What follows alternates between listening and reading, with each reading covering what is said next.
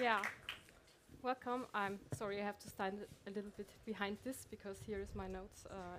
I'm a small person, so yeah. Today we will take you on a journey towards hybrid learning designs, starting up with giving you an intro to our project work and the there established structure of support for hybrid teaching formats.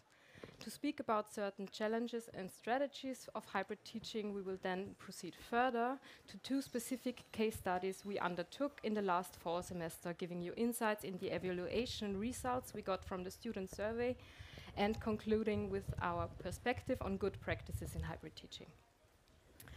At the network project, Netzwerkprojekt Hybride Lehre, it's a QEO project.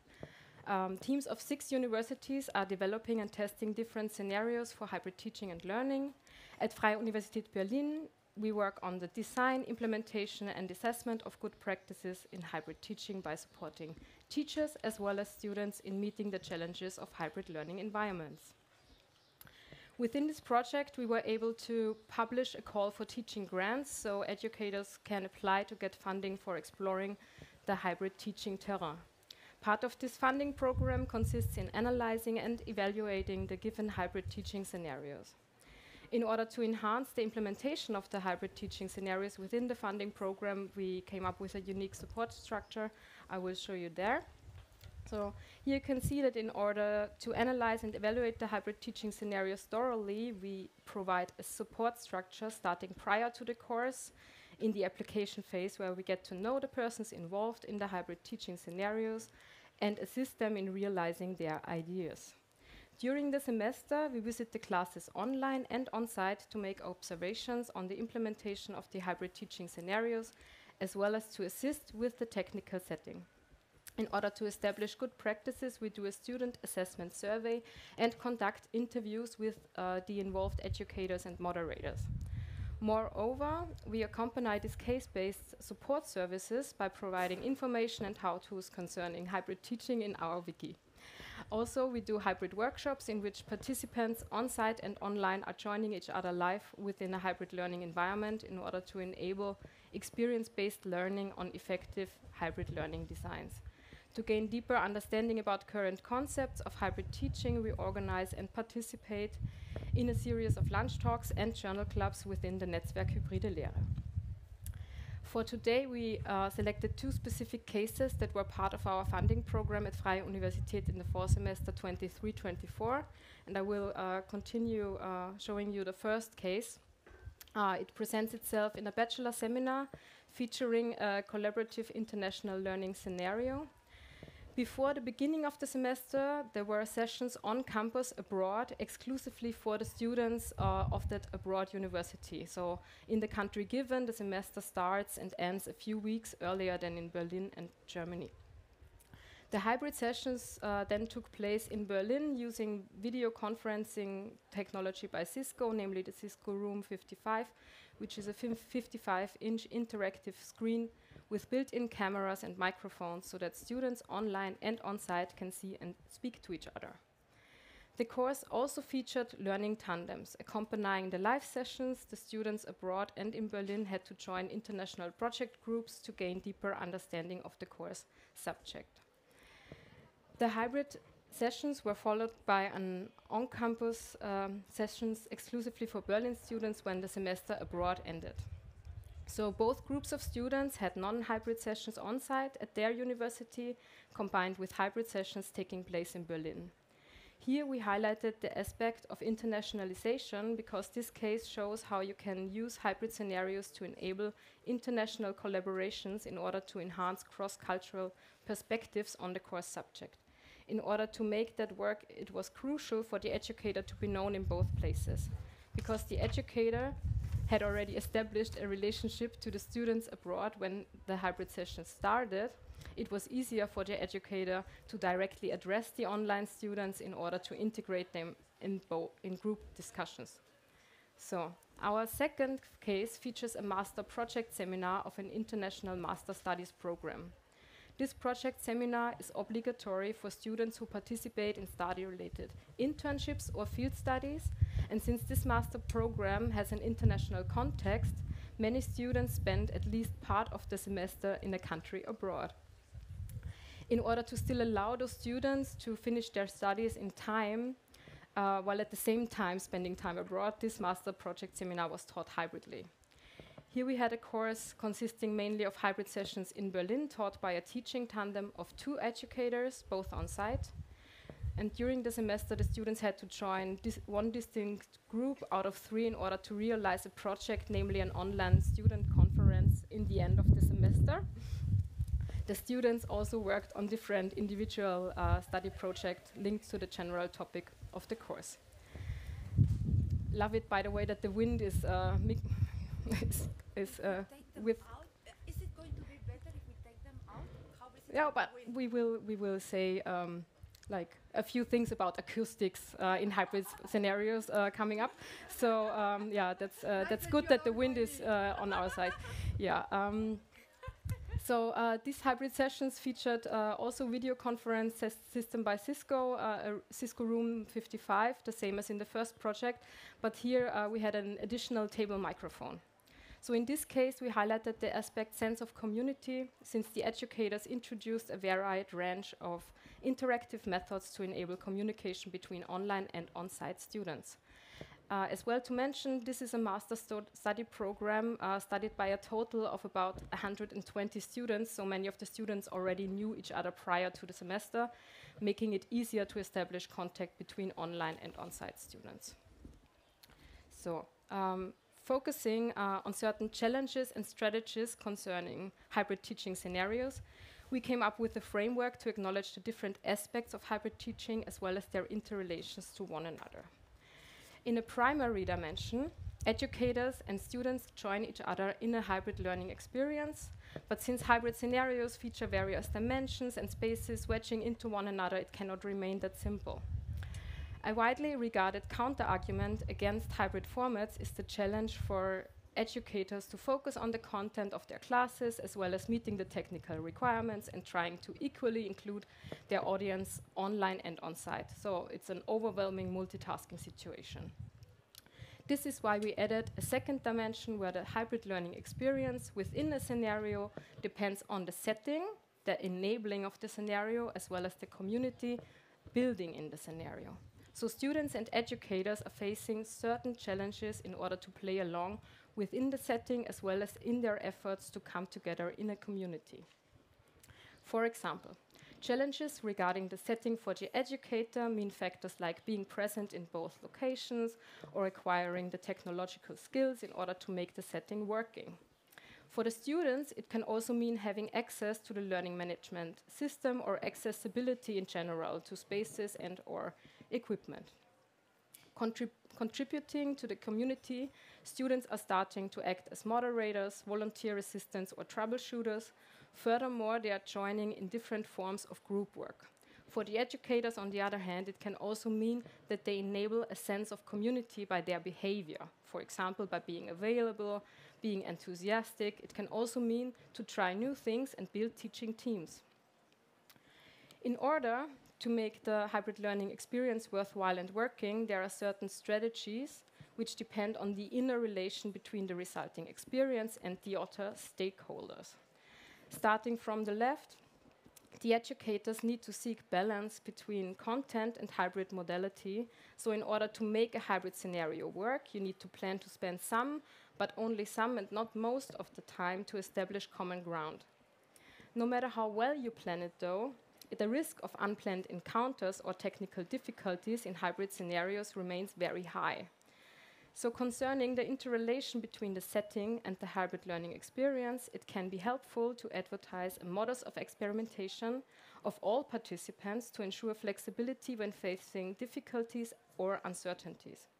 It is also essential to acknowledge that the students are not a homogeneous group of people, but rather a very diverse group, not only meaning in different locations, online or on-site. They will have different motivations concerning the hybrid learning experience and choose individual strategies to tackle the challenges presented to them. Last but obviously equally important, we come to the root connection of our framework, namely between the community and the hybrid learning experience, or the building of a community within this experience. Here we need to establish a sense of learning together by taking into account the different learning experiences and types.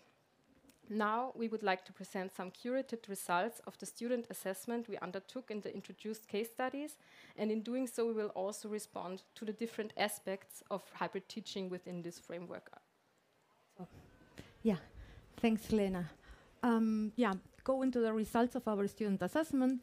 At the end of the semester, we ran a survey with the students of both courses.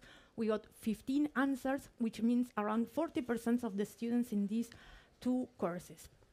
As we can see in the pie chart, when we ask the students how they participated, we can see that there is a variety in how they did it. Sorry that I cannot use the pointer, but around 65% of the students switch between being sometimes online and sometimes on-site. There is 35% of the students decided for one mode, which was online or on-site, and stood in that mode. When we analyze this variety inside the two courses, we can also see it. So what we can conclude is, what we saw is that students in both courses switch among the different ways of participation. So one of the fears, or sometimes the suspicion that we have, that is sometimes a course goes hybrid. Some teachers or educators will think, okay, now all students will go online and nobody will come to the class. This is something we have not experienced in these courses. Then we asked the students what were the reasons for deciding how to participate, and we provided them and let them ask between multiple reasons, and they could give us multiple answers. So we had 35 answers, so which is around 2.3 answers per student. And there, to show the results, we created a new group, which is the group of online students, who are those who participated only online or mostly online. And we can see that their decision, then this is in the percentage of their total number of the reasons, is mainly because they were abroad or mainly because they wanted to learn with other students. This means for the students who were outside Germany, the only way to learn with the German students was by participating in this course online. Then we have our most dynamic group, which is the half-half, students who could switch or decided to switch between these two modalities. And here we can see with 35% that time management and flexibility was their main reason for doing so. The group of students that participated mostly on-site, we can see that their decisions based, or their reasons based, are based more in the social interaction and the learning atmosphere and the learning with other students. So what we can see is that students have multiple and different reasons to decide how to participate in a class. So when we ask about disturbing specific technical issues, we got 14 answers that were mentioned, and these are the two rooms where the classes on-site took place. We can see on the picture on the left, in the bachelor seminar, all students refer in that room to technical difficulties. And most of them refer to the sound, the speakers or the microphone, or to acoustic feedback. Whereas in the picture to the right, we have the master project seminar. Only 1/3% of the students refer to difficulties. So here the obvious question is, what was different between these two rooms? Even if it's not visible in the room to the left, there, as Lena already mentioned, they had a Cisco room 55. So the technical equipment in that sense was the same. But the difference was that in the room to the right, they had a table microphone, which meant that students could communicate in a better way between the on-site and the online.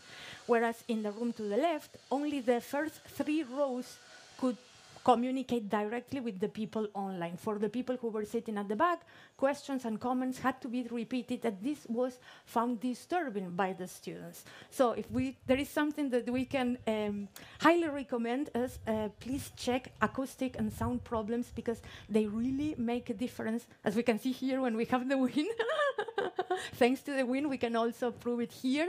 It can become a very disturbing factor.